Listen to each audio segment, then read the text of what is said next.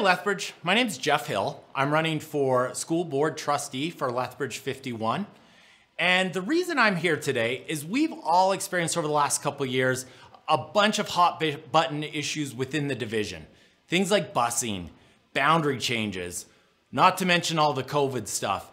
And a lot of time parents have had frustrations. They've gone to the school board with concerns and not really felt like they've gotten really actionable feedback and feeling like they're involved in what's going on in the decisions that are being made.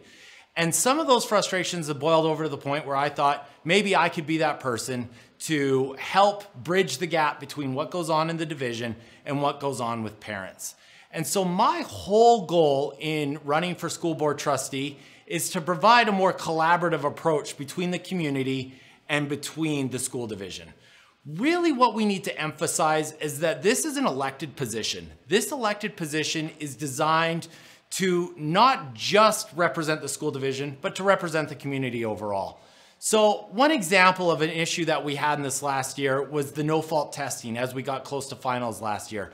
The COVID shutdown really impacted a lot of people, and people didn't feel it was fair that their kids take finals. And other divisions within the province didn't take finals, but the division didn't really feel as though they were collaborative on this issue. So that's just one thing. I hope to be that person in the middle that you can bring concerns to.